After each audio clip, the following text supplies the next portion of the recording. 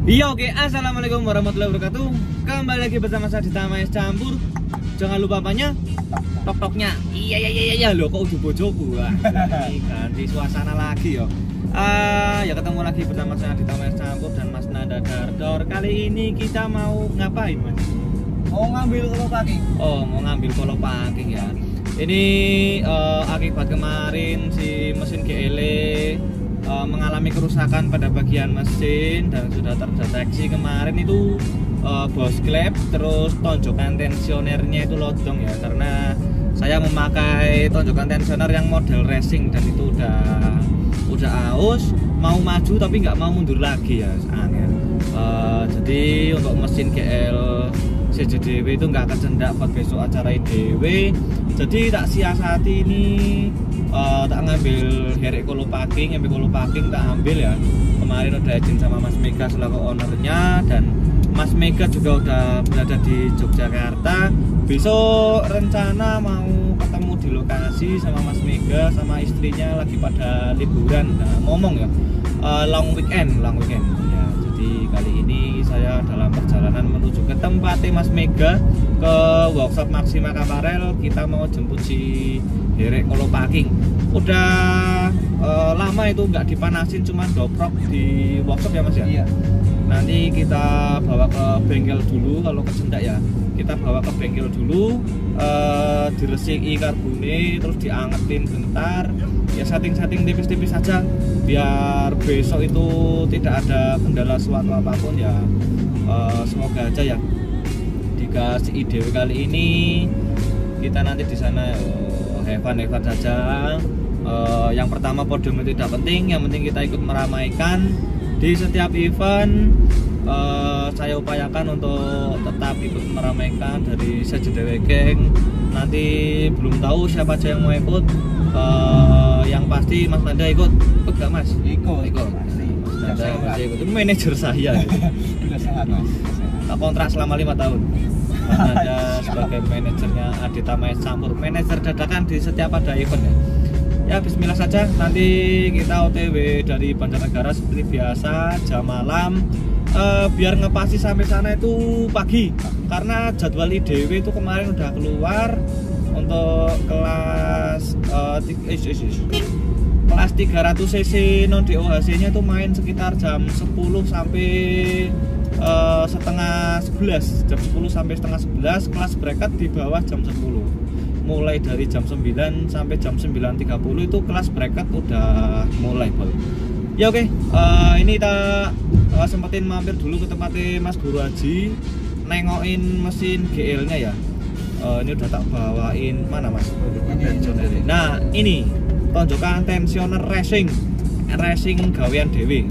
Mandek ATM dulu lur, ambil uang lur. Nggak pegang cash soalnya nanti nggak bisa bayar mesinnya, itu nggak enak.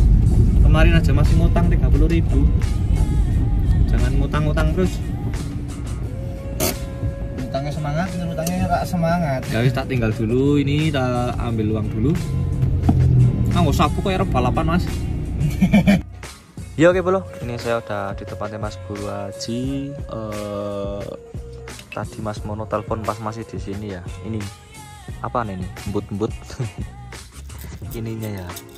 Ini nih udah close doll, udah gak bisa nonjok lagi. Ya, kancingannya hilang, tapi nggak apa-apa. Panggah close terewil. Terus nanti tak ganti sama, nah ini tonjokan ini merek apa ini? Aluminium variasi ya, ini tadi ambil di tempatnya Mas Bayor. Tadi ini mau pakai yang model-model ori-orian, dibikin drat ulang, tapi tadi udah sore kesoren dan udah nggak ada bengkel buka ya.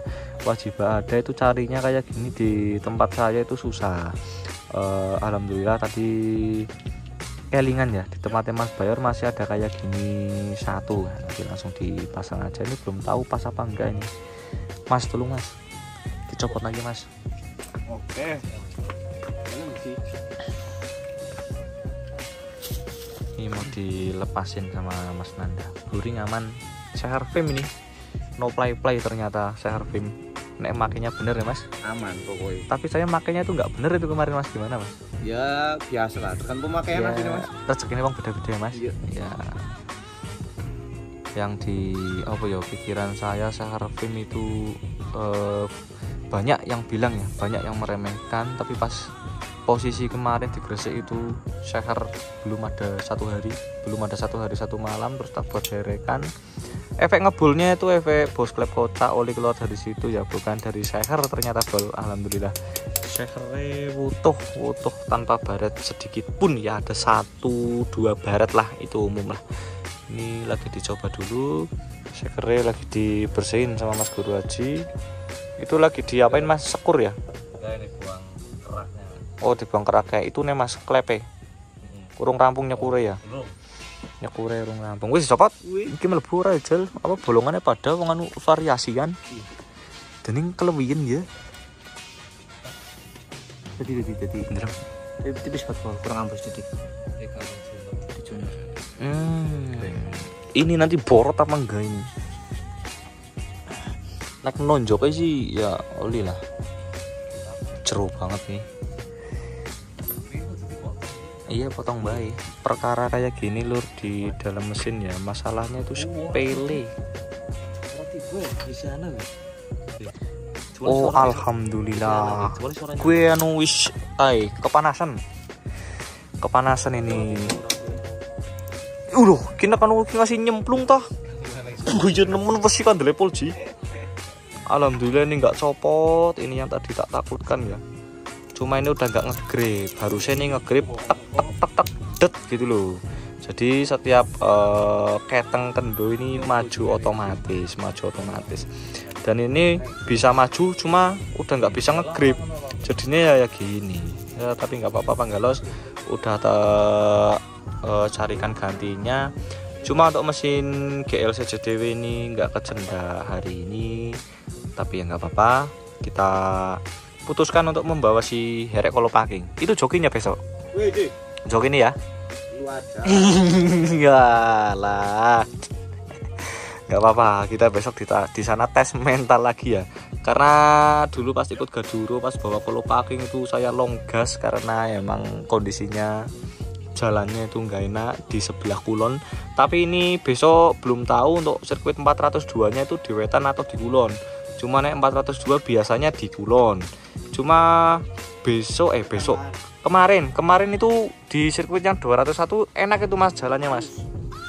Jalannya itu halus, suspensi 3 Cjdw itu kemarin juga aman, tidak ndut-ndut, itu efek jalannya juga. Jalannya yang sirkuit 201 itu kemarin enak, nggak kayak di sirkuit yang sebelah Kulon itu jalannya agak bergelombang emang, juga aspalnya pada brodol.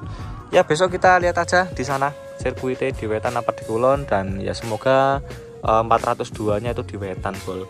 Karena kemarin itu udah tak coba, tak test drive pakai 3 Cjdw itu sirkuitnya enak aspalnya. Ya jadi begini mainan mesin, nek rusak didandani, jangan mengeluh ya. Mana kok kapan dandani mas, denggoni tok ora dandani. Hah? Mengko kon pada nonton di sip kowe kan. Oh kon pada nonton. Oh miki bar di setting ya mas?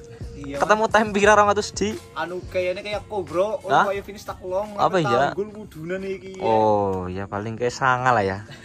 10 kok. Hah? 10. Lu jare 5 meter sebelum finish itu di long gas. Lebih kali 5 meter kok.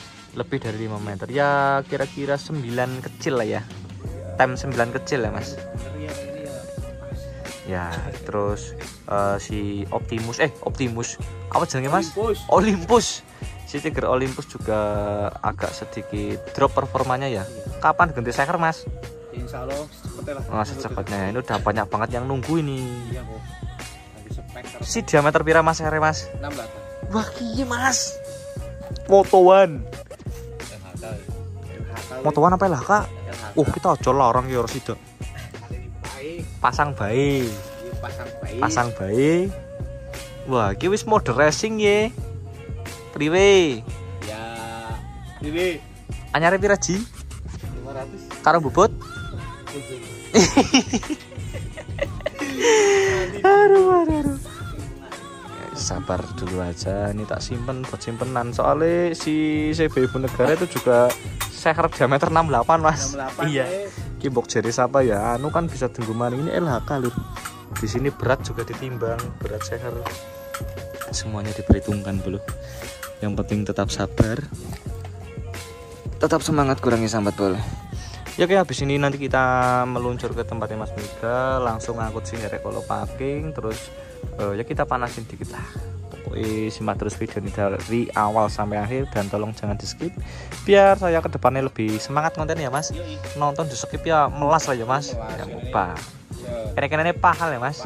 Ya kalian tolong harap ya. Nek nonton itu jangan di skip. Jadi kita ke depannya bikin kontennya itu tambah semangat. Kok salaman dulu. Iya oke bro, ini saya udah bersama Kolo Packing dan posisi sekarang udah di workshop Mas Mega KA di Maksimal Aparel. Ini si Kolo Packing udah lama banget gak dipanasin ini, berapa minggu ini herek tanpa stabilizer los. Ya ini kemarin ikut gaduru di kelas berapa? Kelas 4 ya? Kelas 300 cc non DOHC. Isi angin karo ditiliki mau ke bensinnya ana ora. Iki ora ana jalur pedoke ya. Ora, pedoke ya tak.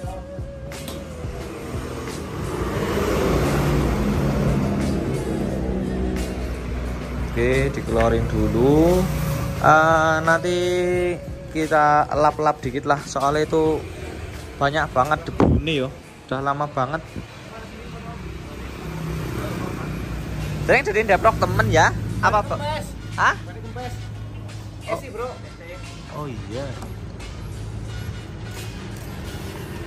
Oh di pompa bro, nang tuang tambah lupan.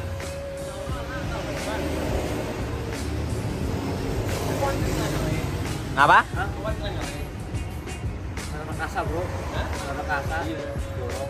Ini dorong nih. Dorong kuat lah. Gak ora. Ini mau dipompa dulu. Kalau diangeti tuh. Apa? Kalau diangeti. Nanti diangetin sekalian motornya. Lu goreng ngeklik toko. Ngeslop ya? Hah? Ala urung jeces ya? Lu. Dia pelan ngeslop weh. Mati tapi entong ke batune. Orang dicopot deh. Ini kelalen bukan? Ya, sebelum ngecas sana bang langganan bro. Ya wis, mengko dicas sisan. Ya orang tengok urip kak. Iya baik dicas disit bro.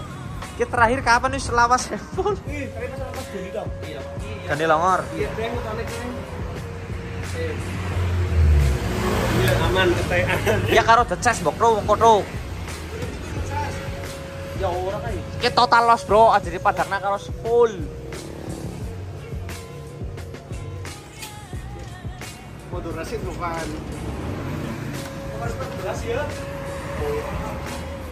Ora kuat, Tuh. Bane selip.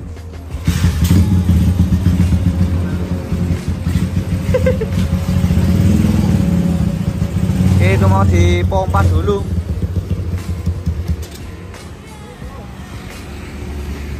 Dianget-angetin dikit.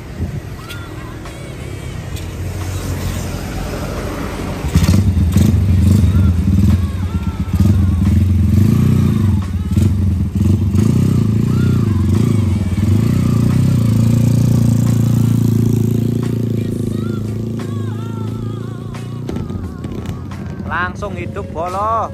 Diangetin dulu ya.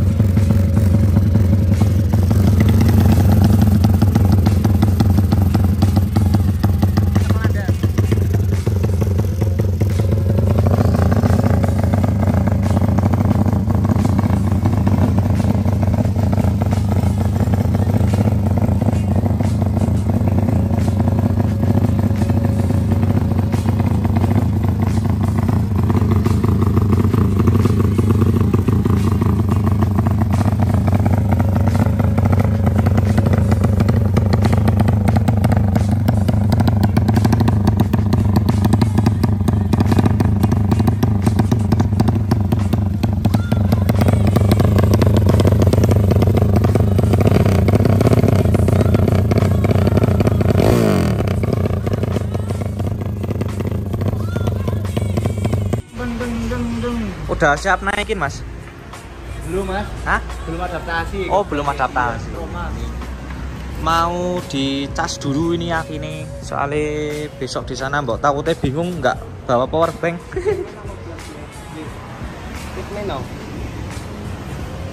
Plus. Kena plus apa menengkana? Dicorongin deh. Depan Kak tuh. Corongin deh. Ini nah.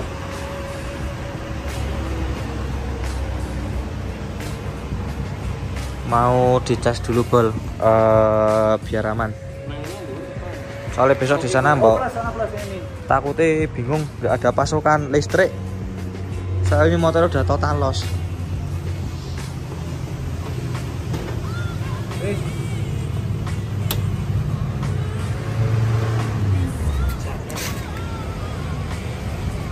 Masih full ngene apa tuh? Naik 100 0. Naik 100 0. Berarti ngasih 100. Orang naik full ke 0. Oh, naik full maring ini. Oh iya. Ini sambil nunggu motore decas, nanti kita pompa, kita lap-lap juga. Ki mburi sih ki pira to? Kire to? Iya. Belakang pakai 36. Depan 15 volt.